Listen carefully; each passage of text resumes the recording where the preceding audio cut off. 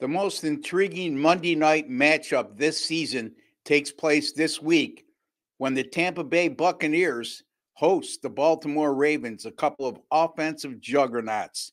I'm going to look at the total in this game, which is currently 49. And before I get to that, real friendly reminder, folks, that if you have not subscribed to our YouTube channel, take a second to do so. It costs you absolutely nothing. There's no strings attached. There's no hidden agenda.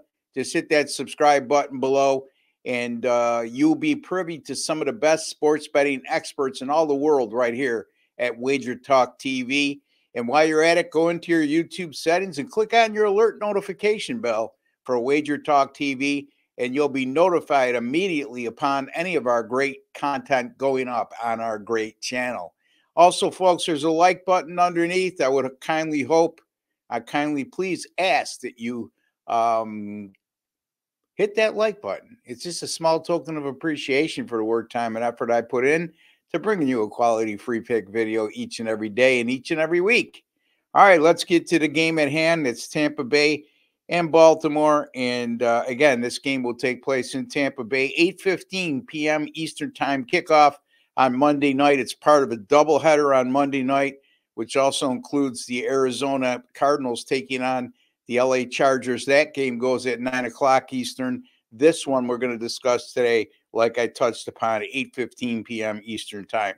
The Baltimore Ravens have gone over the total in each of their last three games, and there's been a combined 59.7 points scored per contest.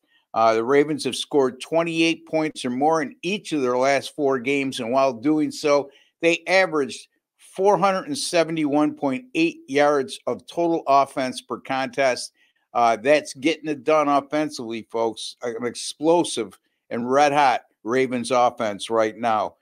Tampa Bay, speaking of explosive offenses, is coming off a 51-27 win at New Orleans in their previous game. And in that game, they compiled 594 yards of total offense, which is an extremely high number by NFL standards.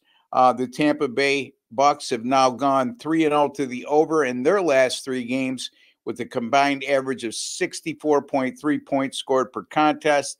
Tampa Bay has also scored 30 points or more in each of their last three, and the Bucs in those three games averaged a combined 510 yards of total offense, which again, over a three-game period in the NFL, is an extremely high number.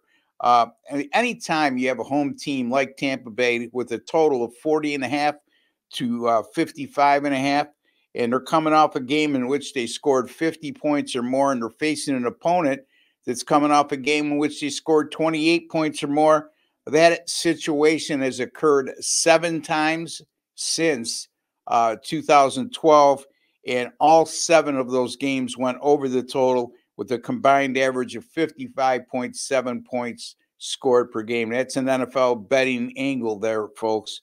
So it's just a rare situation where a team is coming off a game, they scored 50 or more against a team that scored 28 or more with a total of 40.5 to 55.5.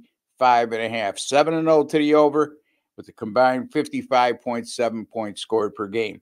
I'm going to go Baltimore, Tampa Bay over the total of 49 on Monday night.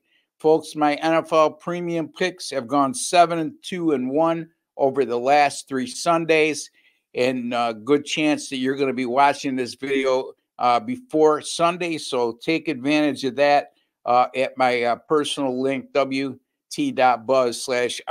That's wt.buzz/RB. You'll see that link below. That's my direct link right at Wager Talk. Also, my NFL college football picks combined, they're 18-8 right now. So and that's since September 29th, I should say. 18-8 since September 29th. So that's an awful good record of late. So I've been red hot with college football. I've been red hot with the NFL. Also, folks, if you see this in time, I will have a 5% best bet in the NFL on Sunday night in the game between the Jets and the Steelers.